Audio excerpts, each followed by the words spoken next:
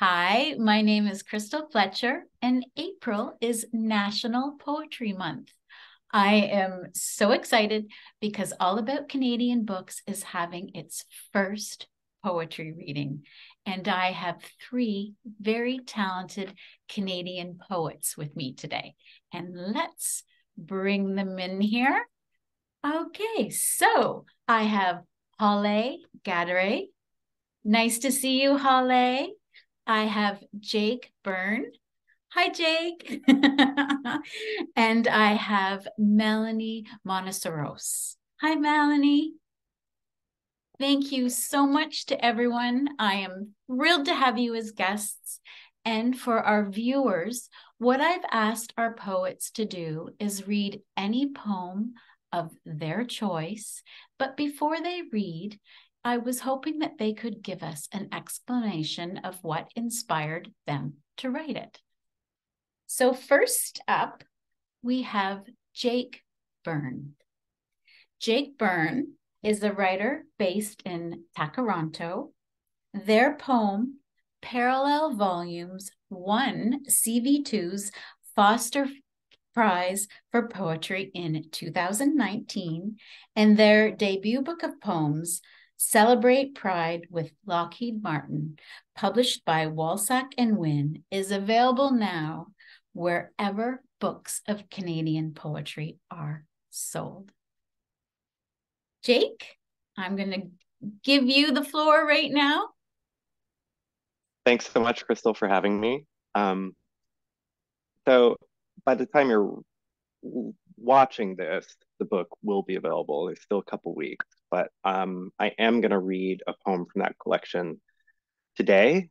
This poem is called "The Sun Has Never Looked So Large." Um, my inspiration. This is one of those like reportage poems where you just kind of like recount an afternoon, but in working on Celebrate Pride with Lockheed Martin, I began with this concept of um, examining like gay culture and its ties to the military. But working with Liz Howard, who many people listening to this will be familiar with, she really encouraged me to kind of. I write a lot of travel poetry. I find travel very inspiring. I've been lucky enough to be able to afford it. Like that's it's and so I was approaching it like, well, it's kind of an inherently privileged genre. It's kind of a weird genre of poems to focus on, and so I was trying to like hide that away, stand off the edges, whereas Liz kind of pushed me to actually lean into the ugliness at the heart of consumption. And so this book became kind of a meditation on consumption, luxury, um, and how that fits into or the societies that we access that through and what that costs in the modern era. And so this poem um, is about an orgy I attended after my sister's wedding. Um, and I'm going to read it for you now. This is "The Sun Has Never Looked So Large." I just did monogamy at the sex party. I only had sex with two people in 4 hours. The sun on the train blinded me. I looked right at it. There was a crescent within its light. Now I see nothing. Richard's dick. His beautiful, beautiful dick. He was very concerned with, apologetic about not coming. But I too am on SSRIs. He was so worried that I could have had anyone at the sex party that I wanted. He did not notice I had not chosen anyone else I could have had. And what was most significant in all of it, the high horse chestnut, bangling anons, spanning eons, spinning irons. The most significant thing was the spilled Maltesers in the vending machine on the train platform on my way home. an explosion of brown globules or spheres, an explosion that didn't move, suspended or preserved in air. My mind returns often to the Maltesers. My mind orbits the Maltesers suspended in the air, like so many moons orbiting a large, large ball of swirling gas that is not on fire. I swear the sun has never looked so large. The sun now setting over empire. Thank you. Wow, Jake, what a way to kick off the first All About Canadian Books poetry reading. Wow. I figured I might as well go big or go home, you know? Wow. Well, you certainly did. I am speechless. Oh, thank you so much. Next up, we have Hollay Ghadery. Hollay is a multi-genre writer living in rural Ontario on Anishinaabe land. Fuse, her memoir of mixed-race identity and mental illness, was published by Guernica Editions MiroLand imprint in 2021. Her debut collection of poetry, Rebellion Box, is due out with Radiant Press this month. And Hollay, is it out already? Okay. And Hollay's short fiction collection, Widow Fantasies, is scheduled for release with Gordon Hill Press 2024. There she is. Yes, thank you so much. It's gonna be out in a few days, a couple of days. I think the 14th is when it's scheduled. So soon.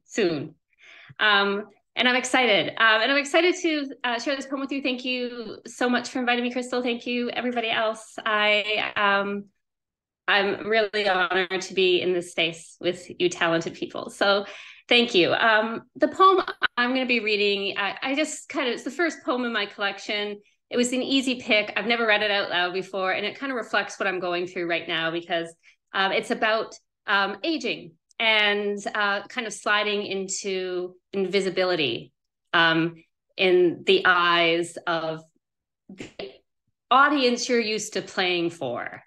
So and it's interesting. I just turned 42. I'm not precious about my, sharing my age. I could care less. But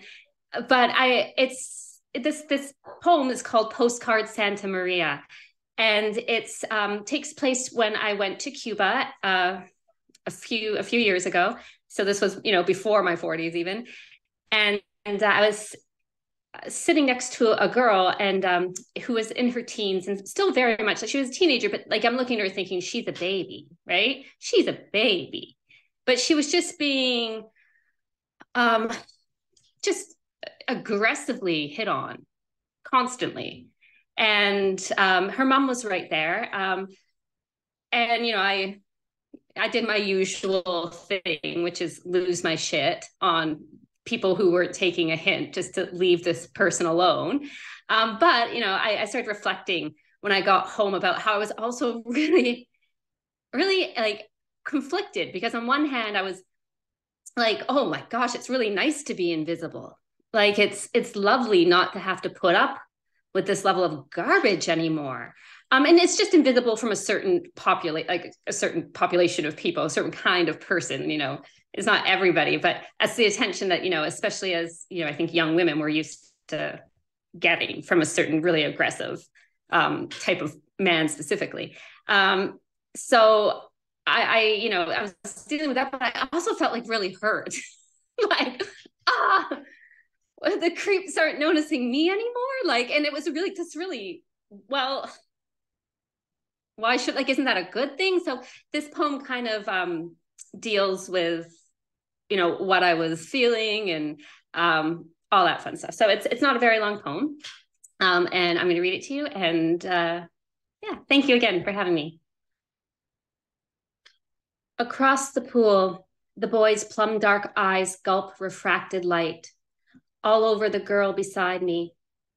Stretched to indifference, her thighs are perfectly fattened calves, flicking flies, their frisson of velvet shimmers made slow by the drugged heat, made soft.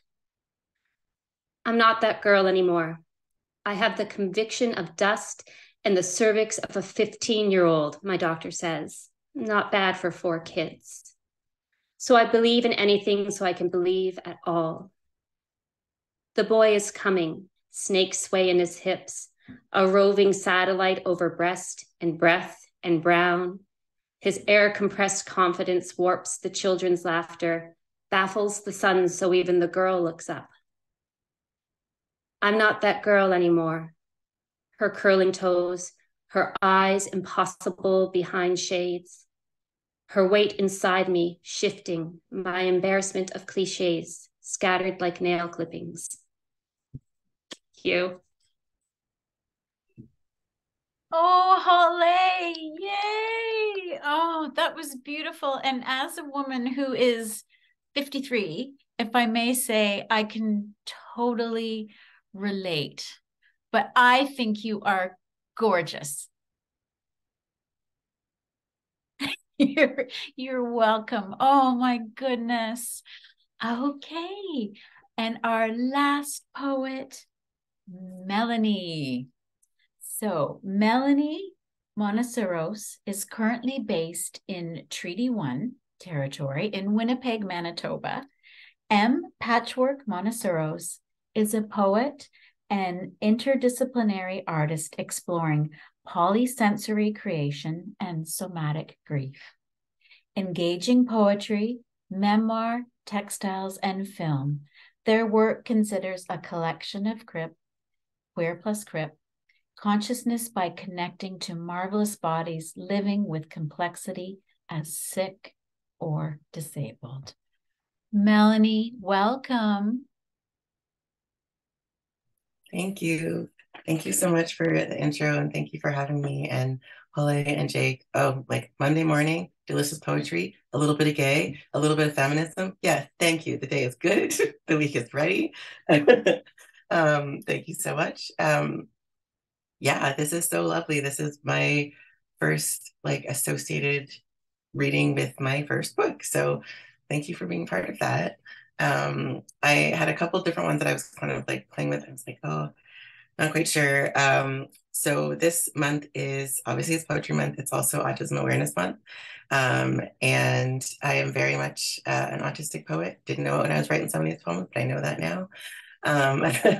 And so I write a lot about what my body feels like with my different disabilities and chronic illnesses and things.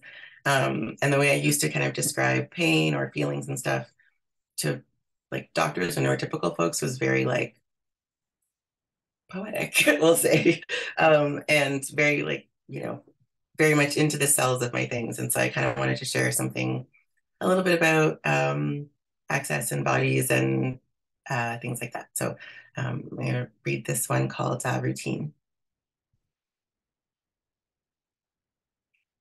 Routine. Wake up. Sore. Groggy. Headache. Play bedspread hide and seek with the cats. Open the door for the dog, but keep the cats inside. Let the dog out. Distract the cats. Open the cans. Shake the kibble. Sneak away. Let the dog back in. Water for everyone. Cipralex and Wellbutrin and Zyprexa and Paxil. Abilify to relieve the drowsiness from the night drugs. Adderall to counteract the sedatives for the painsomnia. Streetcar. Steps. No seats. Can I sit down? Stank eye and sit where? Squeezing back tears, cramp, spasm, stab, pinch, wince. Open the front door. Sore, groggy, headache, hungry, backache, foot pain, joint swelling, walk the dog. Don't let the cats out. Front door. Distract the cats, fake the treats. Chicken liver pate, let the dog out.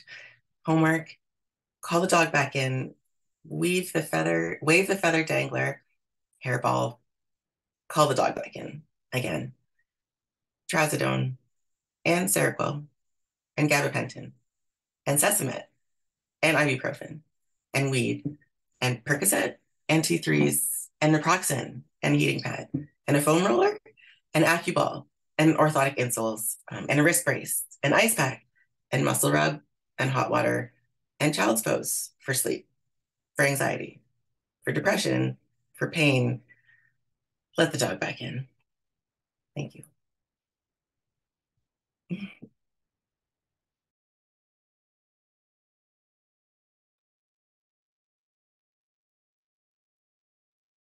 Oh, Melannie, wow. And for our viewers, before we started the reading kind of off air, we were having a chat about poetry, and I was sharing with the guests just how I was kind of intimidated by poetry. And I would just like to say such a huge thank you to this talented group of poets, because you really do feel the emotion of what you're talking about, and just I just feel like I've been exposed to a whole other level this morning, and I am so grateful to all of you and in awe of your getting a little emotional. Great, as I start crying. But oh no. But like that just means we did our job. You did. Oh my God. And the more I could really start crying. Oh, thank you. Now I'm going to have to. Crystal, thank you so much for having us. Thank you. This has been the poetry edition of All About Canadian Books, hosted by Crystal Fletcher. I'll let you take it from there. Yeah. Oh, yes. And I'm a big thank you to Hollay Ghadery, Jake Byrne, and Melannie Monoceros. I will put links down below in the description box so you can find all their websites, get all of the information about them, because they are so incredibly talented, and also to purchase a copy of their books. This was just a small taste of what they've got to offer. Thank you so much, everyone. And thank you, Jake, for helping me out there. No worries. Bye, everyone. Thank you. And be sure to subscribe to All About Canadian Books and check out my other author interviews. Bye. Thank you.